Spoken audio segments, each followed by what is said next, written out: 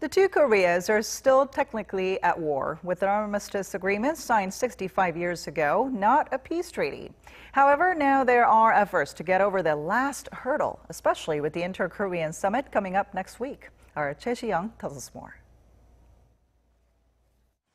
Will the third Inter-Korean summit provide the momentum to formally end the 7-decade-long Korean War? At the first summit in April, Seoul and Pyeongyang agreed to declare it over this year.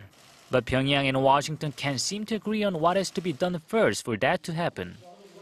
Pyongyang demands that they end the war right away, but Washington insists that North Korea hand over a list of all its nuclear-related materials first. South Korea's special envoys who visited North Korea last week suggested working simultaneously toward the end-of-war declaration and the nuclear list.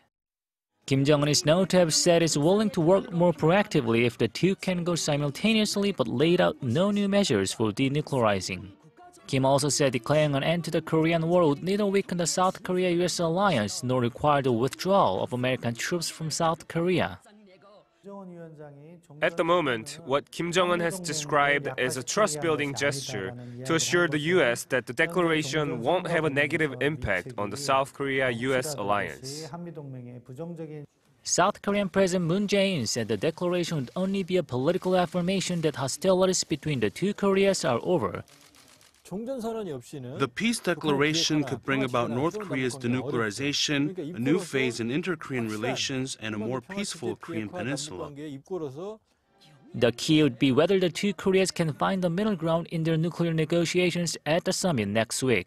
That result will be shared by Presidents Moon and Trump at their summit to be held on the sidelines of the UN General Assembly, which could kickstart the three countries' move towards ending the Korean War later this year.